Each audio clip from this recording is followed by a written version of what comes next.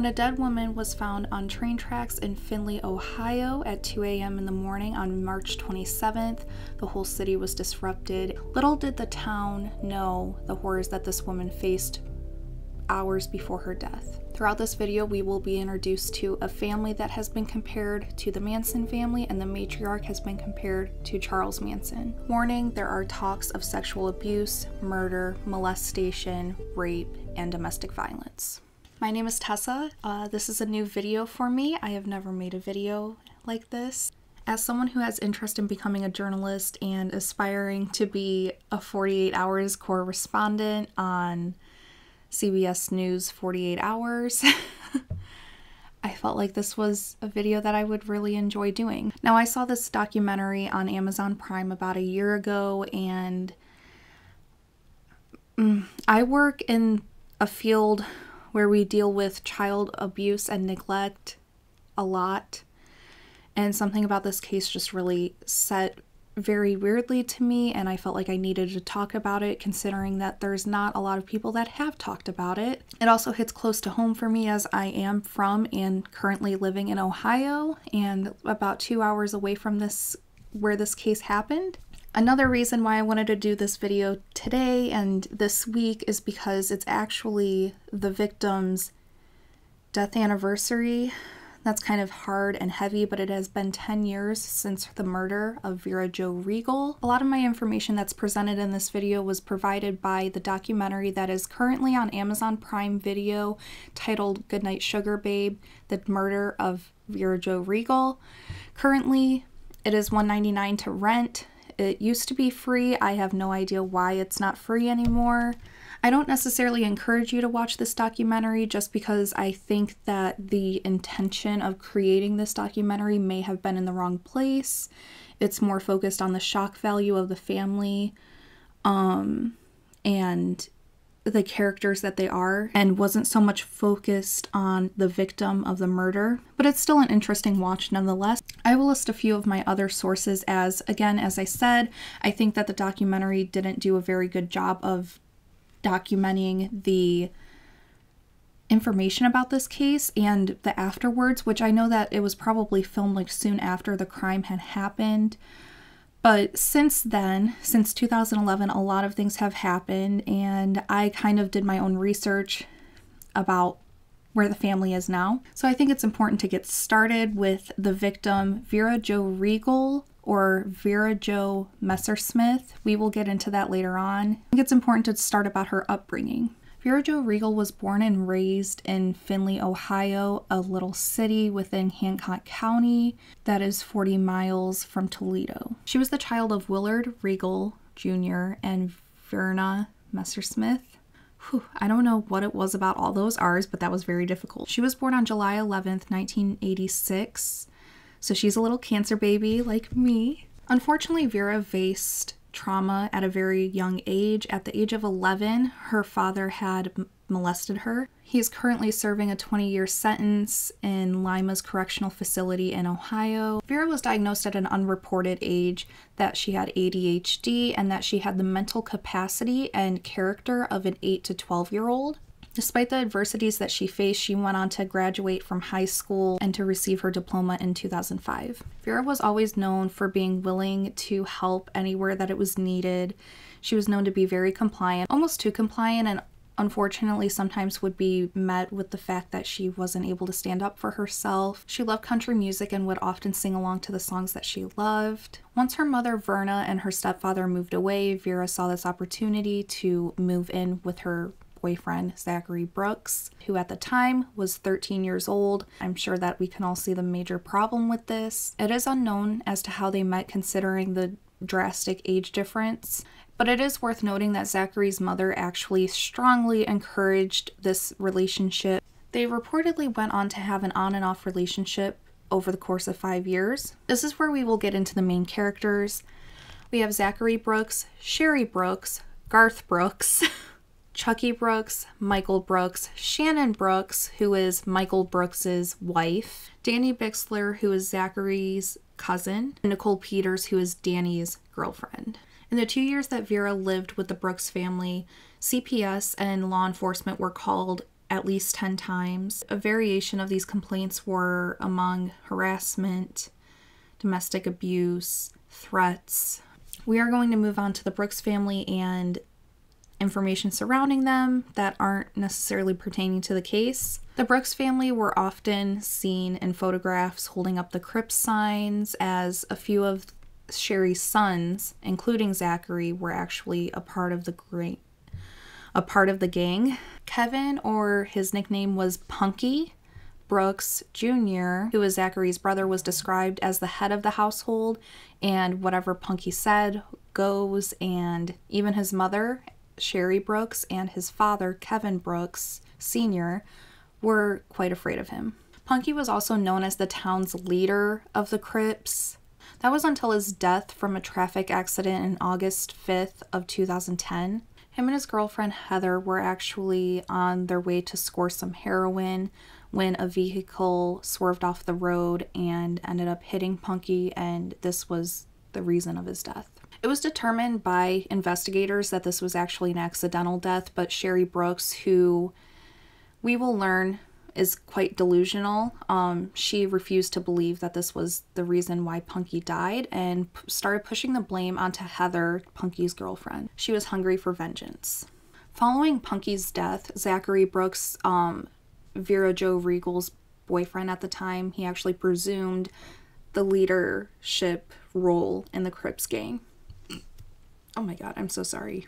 It was in March of 2009 that Sherry Brooks convinced Vera to get pregnant with Zachary Brooks, who at the time was 15, I think is what the calculation would be. Sherry wanted and encouraged all of her boys to have children by the age of 16 or 17. A baby girl was welcomed by the family November 4th of 2010, and this is an appropriate time to tell you about Sherry's obsession with her children having babies at a very young age. Sherry Brooks grew up regularly. Wow, that's a very difficult word for me to say. Sherry Brooks grew up regularly molested by her father, who her father, in fact, was the one that gave her the Sugar Babe name, which is another one of my gripes about this documentary, is that it was named after. Following this event, Sherry was put into foster care. Little is known about Sherry's time in foster care, but Sherry returned home at the age of 16 and told her mother that she actually ended up having a child while in foster care. Whenever her mother went to go pick up this child, it was later discovered that it wasn't Sherry's child, it was actually another child who had a child within foster care. Sherry eventually ended up having her first child, who was named Scotty. And Scotty, even in the documentary, has reported that he was regularly molested by his mother before he was taken away. Sherry continued to have children, and it was almost like she would give birth and they were immediately taken away, or they were taken away within a year of birth. Their names were Joshua, Maria, Michael, and Little Sherry. Maria ended up being the most traumatic for Sherry. Whenever she was taken away, her mom, Sherry's mom, was even seen in the documentary saying that we were really proud of Sherry for taking care of Maria for a whole year.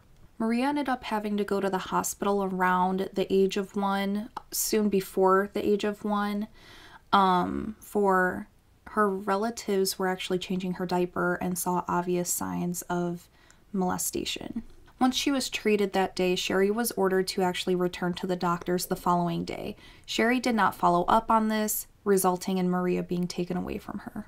And this is where Vera Jo Reigle comes back into play. Her baby that was born was named Willadine Brooks. It's pretty clear that Sherry's trauma resulted in Vera Jo Reigle becoming pregnant and her encouraging Vera to become pregnant.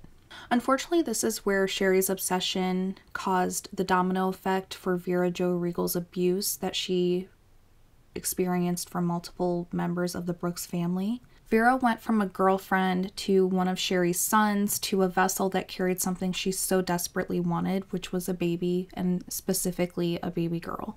She even claimed the fetus as her own before Willadine was born. Sherry would go around pointing to Vera's stomach while she was pregnant, saying, "My baby." Sherry wanted her son to sign over his parental rights over to her had the baby turned out to be a girl. Sherry ended up inducing Vera's labor with a home remedy. wives' tale, is that what they're called? Which was 3 bottles of castor oil. Now, this isn't uncommon. The 3 bottles is uncommon, but castor oil is not an uncommon thing to use to induce labor, but usually you just have like 2 tablespoons, I think is like the recommended amount. So 3 bottles was incredibly extreme. Sherry went all this length to have the baby born on her birthday, which was November 3rd. Willa Dean ended up actually being born on November 4th, so all of this effort that Sherry went through to have her have the same birthday ended up not even working because Willa Dean was born a day late. And obviously because of her induced labor by a month, Willa Dean was born with heart complications. According to Vera Jo's sister, Ashley Messersmith, and her childhood minister, Vera was very naturally capable of being a mother with her motherly instincts. Unfortunately, due to Sherry's obsession, Vera Jo was not able to fulfill that want to become a mother, and she couldn't fulfill her role as Willa Dean's mother. But according to Sherry, of course, in the documentary, because that's who it's focused on, Sherry says that Vera actually wanted nothing to do with baby Willa Dean. According to Shannon Brooks, who was Sherry's son Michael's wife, not fiance. According to Shannon, Willa Dean was not able to call Vera mommy. The baby even slept in Sherry's room. Vera was known for wanting to be the best mother she could be to Willa Dean given her circumstances and hovering of Sherry. If Vera were to touch Willa Dean, Zachary or Sherry would take it into their own hands to abuse Vera for violating Sherry's wishes, basically. There's even a picture of Vera rubbing Sherry's feet, which I will place here, which was her job. That's how it was described in the documentary, was that it was her job to rub Sherry's feet because Sherry had terrible feet. If she did anything wrong, Sherry would hit her with a back scratcher. Sherry threatened Vera that if Vera ever left, that she would slash the baby's throat from ear to ear. Feeling cornered, Vera ended up staying and enduring the abuse from the Brooks family. While learning about this case, you kind of forget that Kevin Brooks Sr. was even a part of this, who ended up being Sherry's boyfriend, husband, Zachary's father, actually. He kind of was a fly on the wall during this case because I believe he had just gotten out of prison and, he didn't want to be involved in anything because he knew the fate. He didn't want to be involved in anything that would put him back into jail or prison. I mean, anybody in the household could have stopped everything that was happening to Vera, but no one did. So now we will move on to the more graphic. All of it's been graphic though, so it's kind of difficult to say that. But we will move on to the things that Vera encountered whenever it comes to her abuse. In the beginning, Vera would actually fight back with Zachary. She would go as far as throwing punches, cussing at him. It's thought that Sherry's idea of murdering Vera came whenever one day they were doing yard work and Vera was trying to pass a brick, I believe. And while she was trying to move that brick, it ended up falling onto Sherry's feet. Sherry began yelling, "You fucking bitch, you fucking hit me with a rock, you fucking bitch." According to Sherry in the documentary, Vera never apologized for this incident, and this is stated in a very vulgar rant. Sherry planned to kill Vera months before her actual murder. Sherry would tell family members on how she planned to kill Vera. She wanted to drug Vera and have her placed on the railroad tracks so that the train, whenever it would go over the railroad tracks, would turn her into hamburger. Those are Sherry's words. Sherry went as far as to come up with a cover story that she ended up telling everybody in the house, that if Vera ended up dead, that this would be our cover story to cover our family. So Vera's last months. Leading up to her death, Vera would never come out of her room unless Sherry had called her, and she was known for walking around the house with her head down, avoided eye contact with anybody, very clear signs of depression and obviously trauma with everything that she endured. On January 21st, 2011, a woman called reporting domestic abuse in the Brooks home and that Vera Jo was being held against her will. She was not allowed to go outside or interact with the baby at all. They came up with a lie that Vera was dating a guy in Lima, a black guy, was stated, and that he was the one that did this to her nose. This was a lie. Zachary was actually the one who ended up breaking her nose. Shannon actually says that Vera was not allowed to talk unless Sherry approved what she was going to say. Sherry, on the other hand, says, end quote, Vera was scared to talk, so she wanted me to. She didn't talk to nobody. During the visit on January 21st, 2011, Officer Marcia Hill reported that the house smelled terrible and that this was because there was a pig living in a closet defecating everywhere. An ambulance took Vera to the hospital and there was a report made to Children's Services. She did not or could not report any details regarding to what happened to her. Vera went on to tell Officer Hill that she liked being with the Brooks family. Officer Hill did her job and asked Vera if she felt the environment was safe for both her and the baby Willa Dean. This was when Vera said, end quote, it was all that she needed. Now we are going to get into the details of why Danny Bixler and his girlfriend Nicole Peters are involved in this case. Danny Bixler had been released from prison 3 weeks prior to Vera Jo Reigle's death. He served in prison for 3 years for burglary and theft. Now, Danny Bixler was seemingly a distant cousin from Tiffin, Ohio. Sherry in the documentary describes Daniel Bixler, Danny's father, as, me and Danny go way back. We were called the Kissing Cousins. Danny's father is currently incarcerated for the fact that he stabbed his wife's lover. During his arrest, Daniel Bixler actually led police from 3 different counties on a chase in an 18-ton semi-truck. Danny and Nicole actually fled to Findlay, Ohio to stay with the Brooks once while in Tiffin 3 weeks after he was let out. Danny and Nicole were at a park. I think a guy was on the swing. He wouldn't give up the swing to Nicole, so then Danny ended up getting in a fight with him. And before law enforcement showed up, Danny and Nicole fled because he had just gone out of prison, and I think Nicole actually had a warrant out for her arrest. I also want to mention here that Nicole was only 17 at the time, so technically she was a minor. Danny was not. Danny was, I think, 21 years old.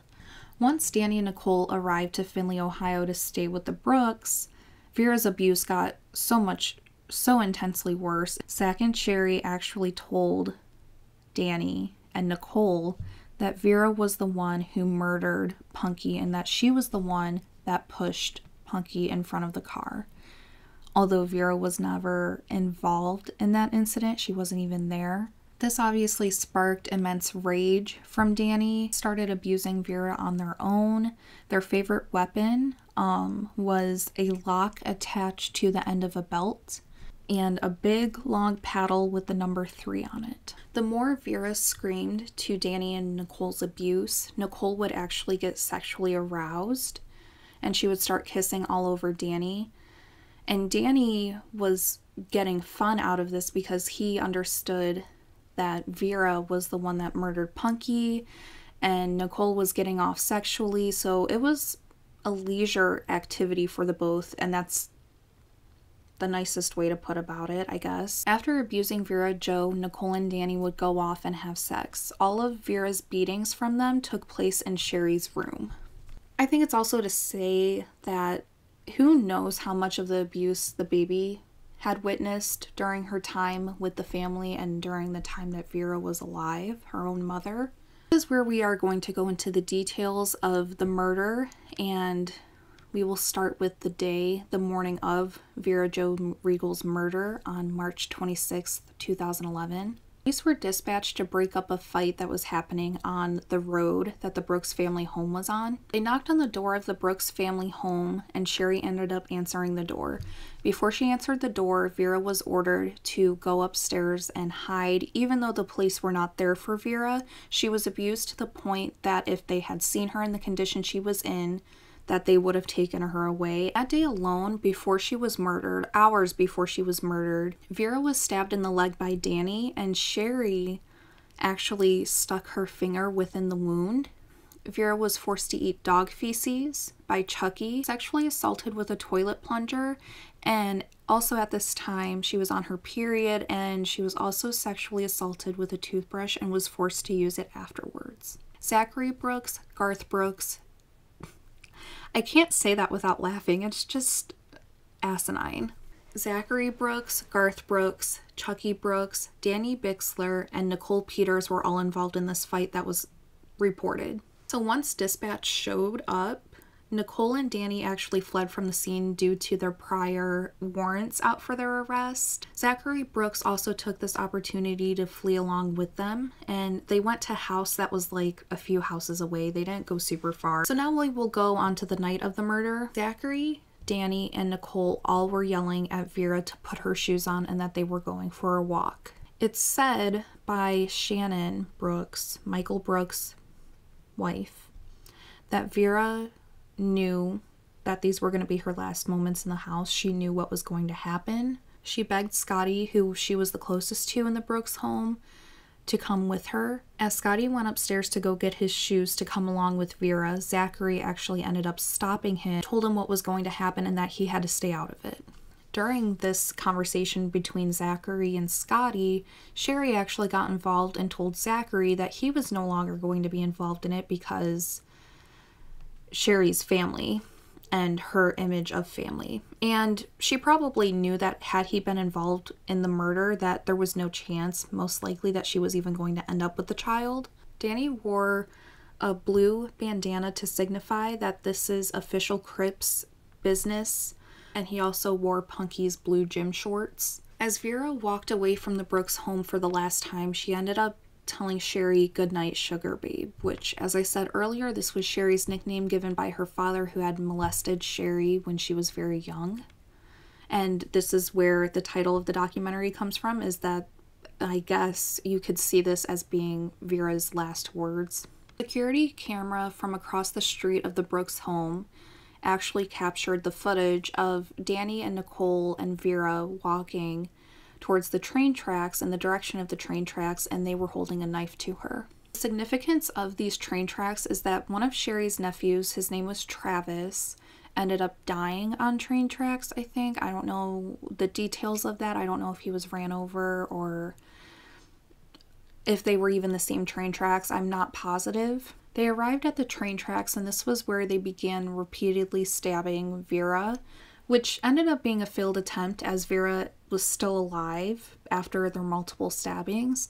So they ended up going as far as to strip her of all of her clothing and continued on stabbing her. This was where Danny finally decided that this was going to be the final blow and took the knife and sliced her neck from ear to ear.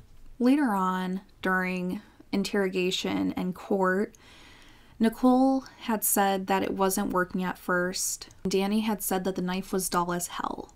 They were heavily under the influence of alcohol, weed, ecstasy, extreme use of ecstasy, and cocaine. Vera in total was found to sustain 21 stab wounds, and it was reported that almost every bone in her face was broken. After they were done, they left her body cold and naked, laying on the train tracks. The way they positioned her body was that the rails of the train tracks were going this way, and they laid her body going perpendicular along the tracks, so that whenever the train ran over the tracks, the rails, her body would turn into, as Sherry liked to say, hamburger meat. Once they positioned her, they were ready to leave the scene. They ran off. They actually called a few friends, celebrated, and explained the violent act that they had just committed. Absolutely sick. They ended up attending a party at Desta Bixler's, who is Danny's sister. They ended up going to a party immediately after what had happened. While there, Danny and Nicole were celebrating. Desta actually noticed that Zachary seemed very sad, and he was kind of sulking in a corner by himself at a table. When Desta asked what his problem was, he ended up telling her that Vera had died, that she had been murdered. He also confessed that Danny and Nicole were the ones that murdered her. Desta then questioned Danny, her brother, and he had confessed what he had done. At the party, Shannon Brooks actually talked to Nicole, and Nicole was quoted saying she got her first teardrop tattoo. After Danny and Nicole had left her body laying on the train tracks the way that they did, Vera ended up managing with every last bit of energy that she had to pull herself off of the rails of the train tracks, and she was laying in the center of the train tracks. Whether she did this intentionally or not, this is truly what saved the state of her body. Early morning at 2 a.m. on March 27th, 2011, a train operator was going on the tracks, and he noticed something laying in the center of the tracks. By the time he was able to stop the train, he was not able to stop it before what he saw, but he was able to stop it, and 8 tracks had gone over her body.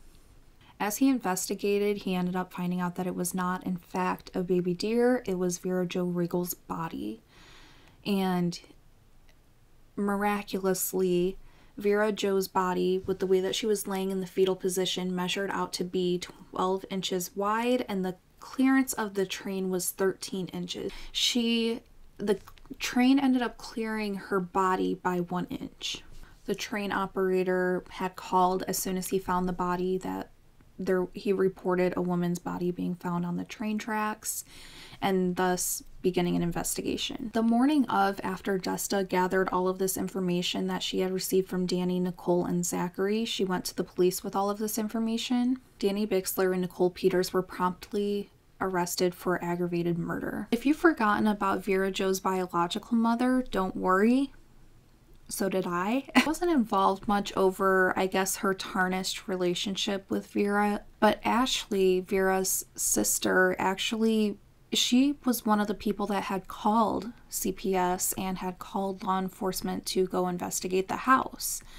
Within the last few months of Vera's life, she was actually isolated from her sister as well, and they didn't maintain contact for the last few months.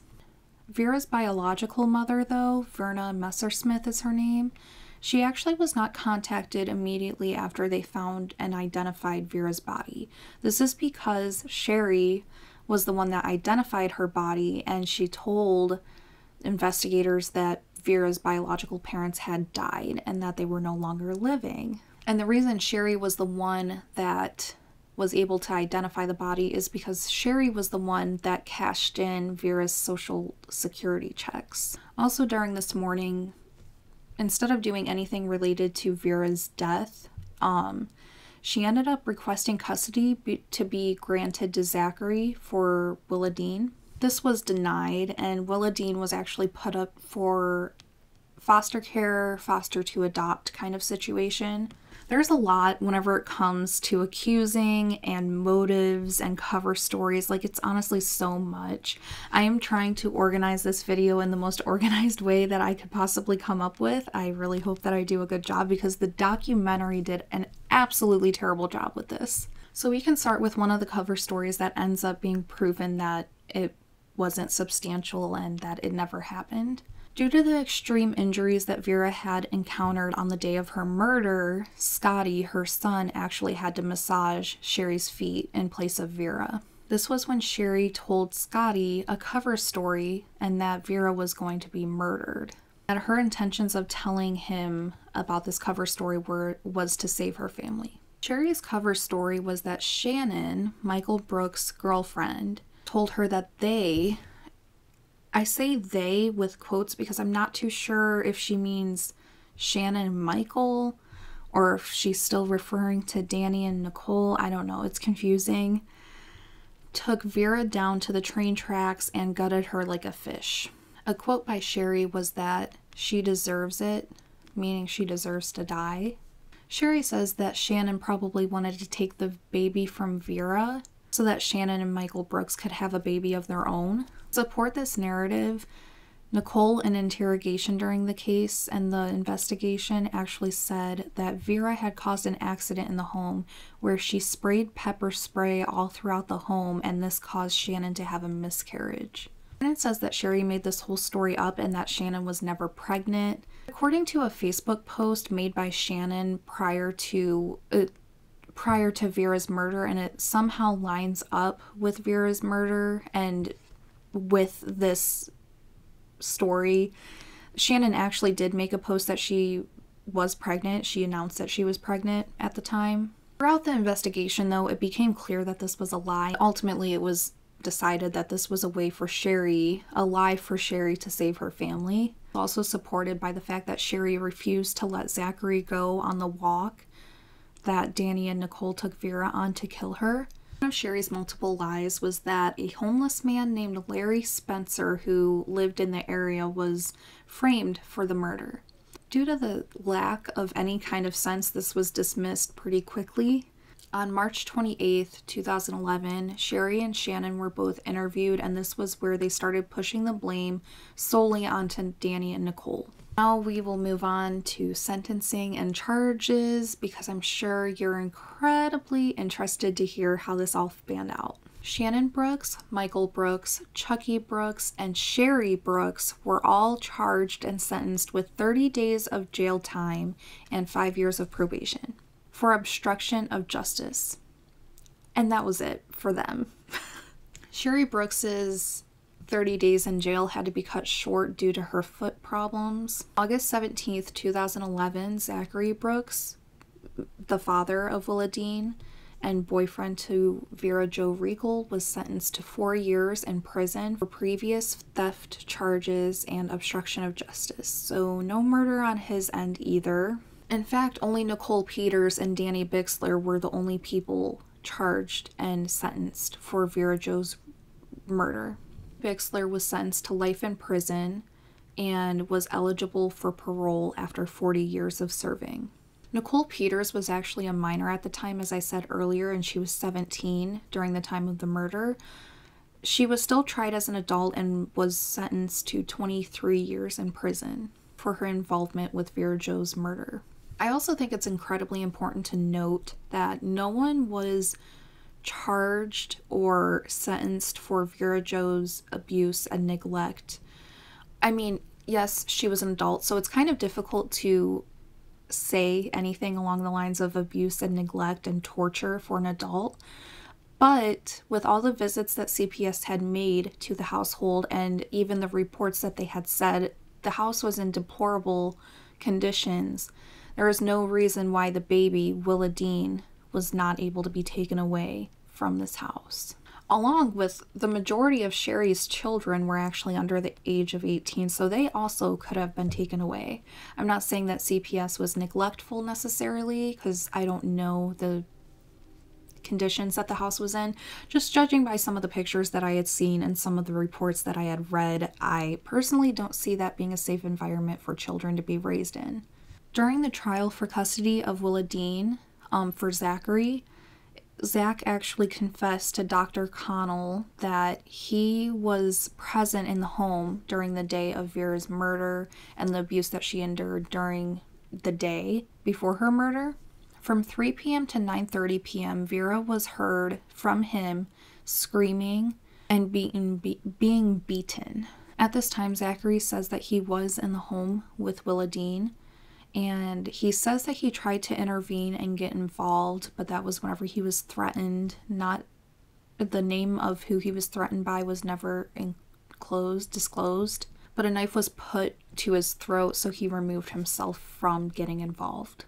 Later on in the case, to prove his fitness as a parent, Zachary was ordered to attend 2 different visits with Willa Dean, and they were supervised. The first visit was cut off after 15 minutes whenever Willa Dean would not stop crying, and she refused to even interact with Zachary, and she just clung to the monitor of the visit the entire time. After this, he failed to appear for his second visit. Zachary ended up saying during court that he didn't understand the time. Caseworker Carmen Luth, I think is how you would pronounce it, testified that relative placement, so placement with a relative, family relative, was not an option as a sex offender was living in the household of the maternal, so the mother's side. It maybe is Vera's stepfather or maybe her father. I'm not positive about that. And then paternal grandmother, who would be Zachary's mother, which is Sherry Brooks. She had 4 children taken away from her custody The case plan that Zachary Brooks was ordered to complete to gain custody, or to be considered to gain custody of Willa Dean, had a few different orders. Complete a mental health assessment and a substance abuse assessment to find and support a stable home for the child, to enroll and attend a domestic violence program. Zachary only completed one of these orders, which was the mental health assessment. Dr. Connell was the one that performed this assessment.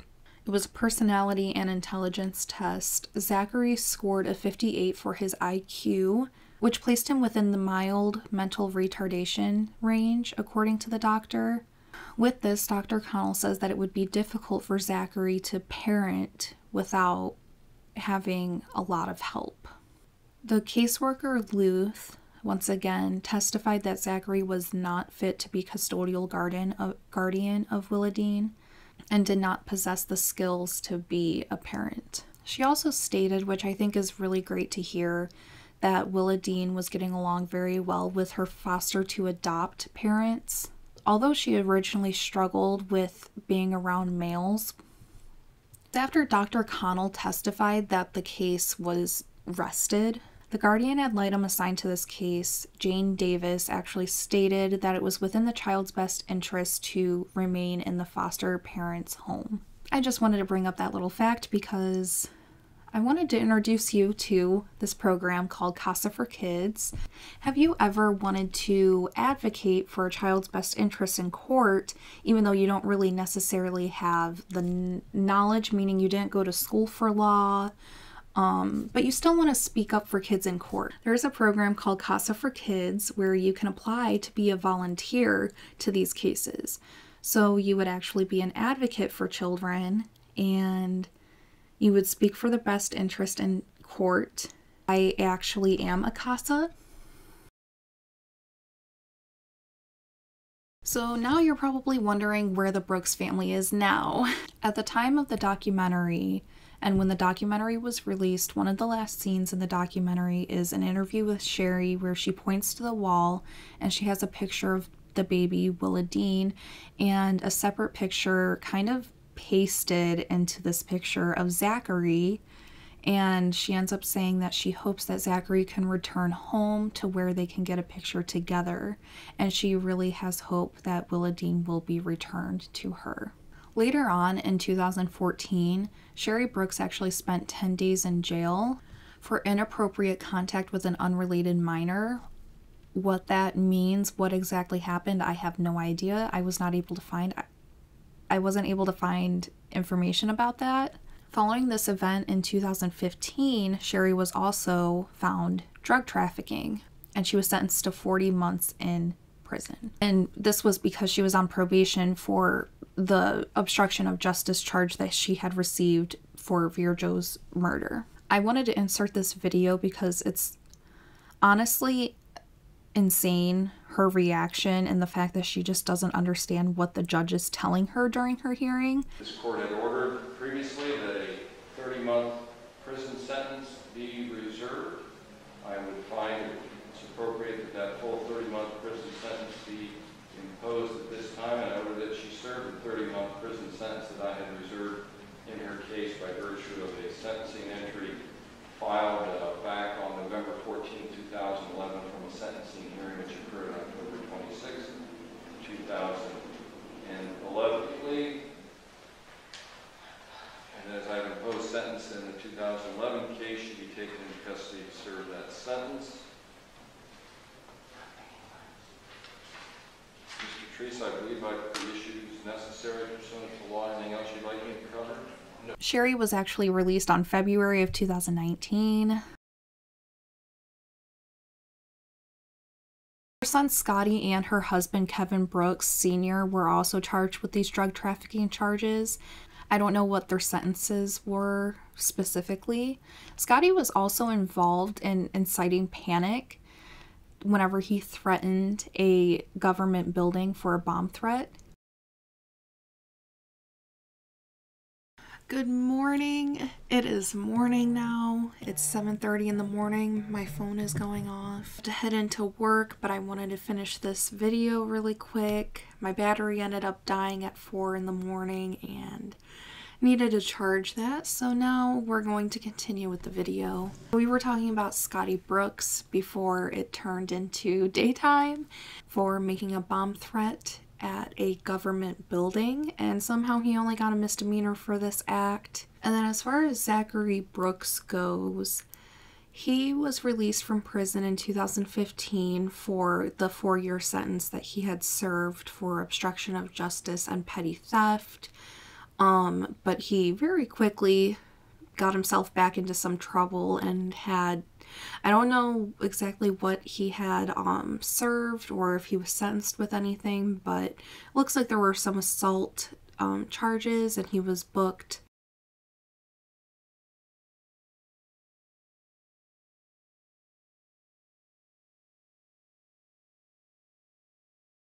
At the trial for Danny Bixler and Nicole Peters versus the state, the prosecutor towards the end actually read a note that they had found in Vera's purse on the scene.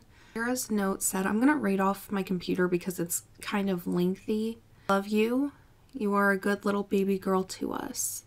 I am glad to be your mommy, and I am glad I had you on November 4th at 4:16 a.m., 6 pounds, 2 ounces, 19 inches. Mommy loves you.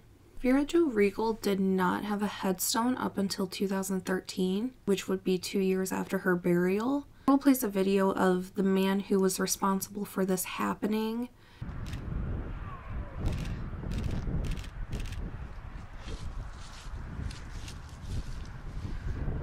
About how this started, why you want to get interested in helping out the Reigles and your Messersmith. Yeah, like most everybody else in the community, I watched the video that J. David Miles put out. After watching that, I was disgusted, and my heart kind of hurt a little bit. I felt somebody needed to do something for this girl. Tombstone has been set before is because everybody wanted it their way. And I told them it wasn't going to be their way. I'm the mom. It was going to be my way, or no way. So finally, when everybody decided that, yeah, I'm the mom, and they were going to let me do it my way, she got her tombstone. And that was the argument over Messersmith, Regal. Yes. And can you tell me a little bit why Messersmith was so important?